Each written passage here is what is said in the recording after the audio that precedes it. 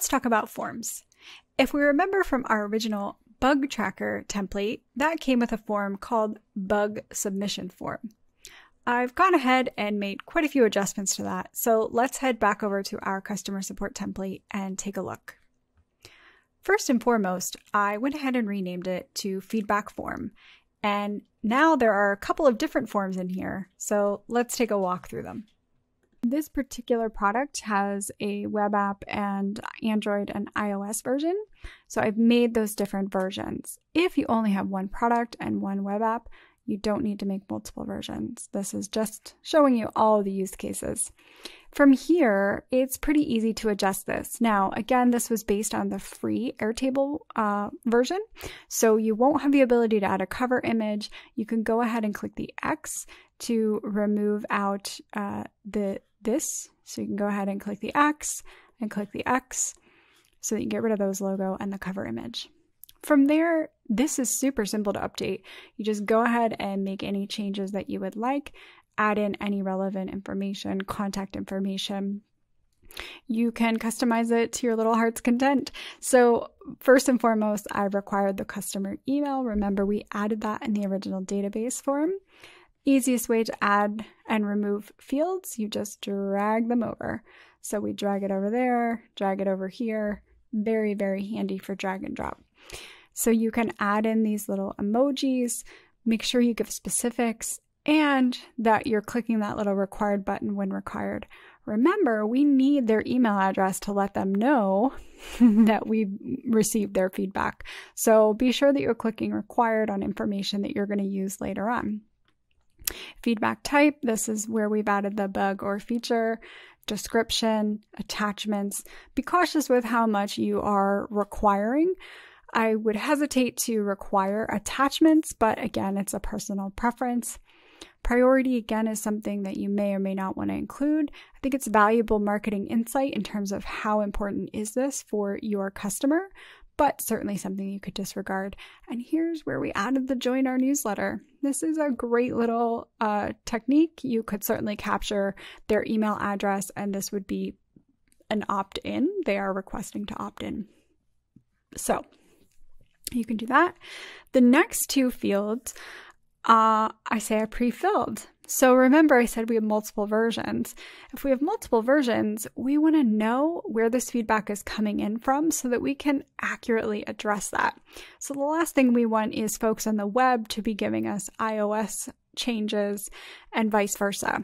Let me show you how to pre-fill these forms. So Airtable has a wonderful support document on how to pre-fill forms. I'll be sure to link that in the notes, but let me show you how it works in real time.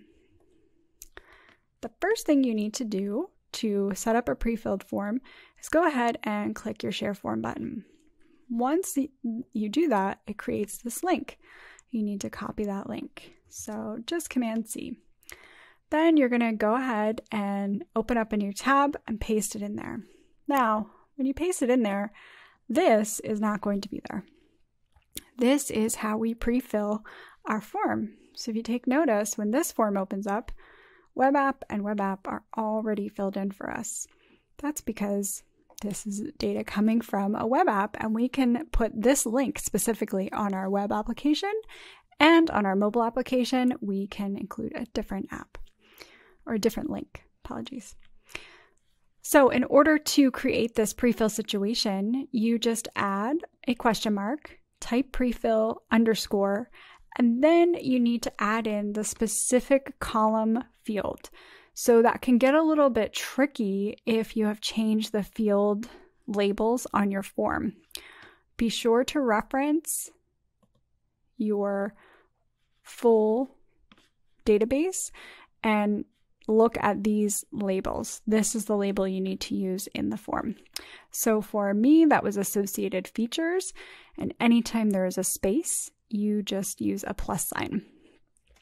So I'm saying pre-fill when associated features, then you need to type in equals, and again, what that option is. So for this, it is specifically web app. Again, it is case sensitive, and you need to add the + when there is a space. To add in the next section, all you do is add the and sign and repeat prefill _ application this time. Because we have no space, there's no need for a plus sign, and then equals web plus app. So there you have it. That is how you prefill a form. Again, we did one for the iOS the same way. We prefilled iOS and iOS. As I said, that documentation is linked for you below, but that's how you prefill an Airtable form. So let's come back over to our form here. And now we can see that we have the entire form filled out. Just as with all the other views, if you want to duplicate this, you right click and hit duplicate form. And that's how I created the iOS form. I've also added in, edit description, I also added in that specific link once it worked so that I can keep track of it, and it would be very easy for me to share with my team to add to the web and mobile applications to be sure I am capturing the correct form. If you do not need to make those changes, you can simply use this share form link and it will work perfectly. That is how you create a form.